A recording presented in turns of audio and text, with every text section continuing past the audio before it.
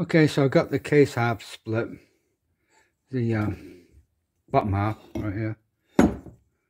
There's a lot of grit in these in the galleys for the, I don't know, the O-rings, or this is where the seal sits. There's the rubber seal. It's totally knackered. It's got dents in it and all sorts of.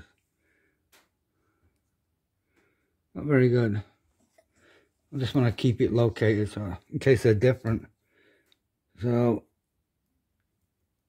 bearing's got a little bit of play. I don't know how much play it's allowed to have. I mean, it looks like something's been banging against this. You see grease. I don't know. I think they've been leaking. They just run on the shaft. There's nothing special. They just slip on and off. I don't know. But this is all metal grit in these grooves. I think it's not for that. It's just this the gap between the bearings. Maybe that's where I don't know, lubrication flows. I don't know. Here's the top half. A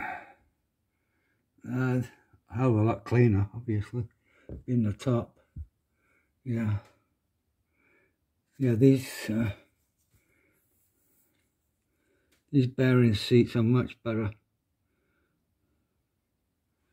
It came apart real easy.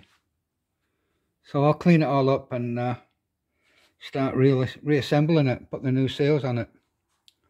I'm waiting for the sealant.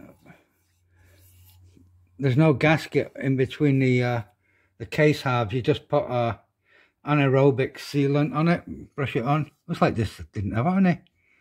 I don't see anything. Kind of weird. But anyway, as soon as I get that stuff, I'll brush it on and get it all back together. That's all.